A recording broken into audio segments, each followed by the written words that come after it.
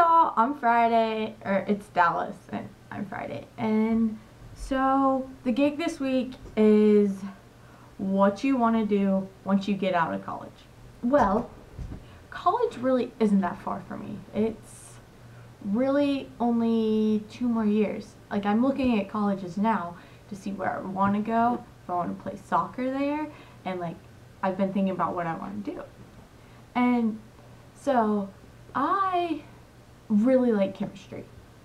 And chemistry, like, whenever you go to the store and you get medicine, the medicine is a bunch of elements and things that are put together. Like, let's see, actually I don't know any, but it just like involves a lot of chemistry, and I don't know, I just like that. And so I kind of want to go into the pharmaceutical, or be a pharmacist whenever I get out of college.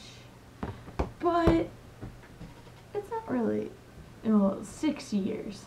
That's a long time. Some of you are only 6. No, bet you you're not. But yeah, so I want to go into the pharmaceutical. I want to maybe get married, have kids, maybe. I don't know about the kids part. I'm not, like, always wanting kids. I mean, no one wants me. No, just kidding. Everyone wants me to have cute little babies. But, yeah. Well, I hope you are thinking about going to college, because, you need to go to college, and once you get out, you can do whatever you want, as long as you put your mind to it.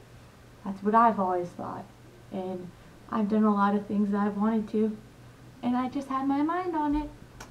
So yeah, I hope y'all do, or have a great weekend, and yeah, I'll see y'all next week. Alright, bye. I'm Friday, Dallas.